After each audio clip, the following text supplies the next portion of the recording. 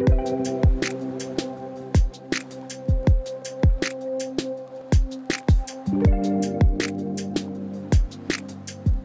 morning, welcome to Reset with the Rangers. We are now in Buena Vista, Colorado, and we're here. It's early morning, you can hear it in my voice. I'm out taking a walk, and that mountain behind me is about 14,000 feet high.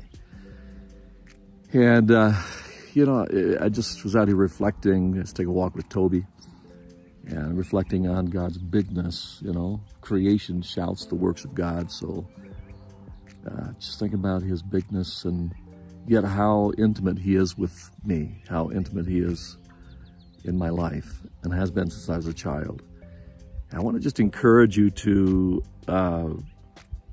allow God to be big, but allow God also to be so small and intimate that he can dwell in your heart. Whatever that means to you, find space to take care of your soul.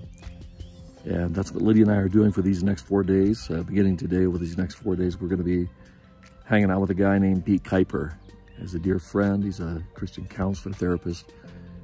Just doing some soul care, taking care of the soul. We take care of the body. We take care of the mind. We take care of the, you know, the other aspects of our life. But sometimes we don't take care of the soul, of our emotional life, our inner life, our thought life. And so I want to encourage you, take time to tend to your soul. Jesus said, what does it profit a man if he gains the whole world? You can gain it all. You could have the car, the house, the big bank account, all the luxury vacations. You can gain the whole world, but lose your soul in the end, you will have lost it all. Let's make sure we tend to our soul. See you tomorrow.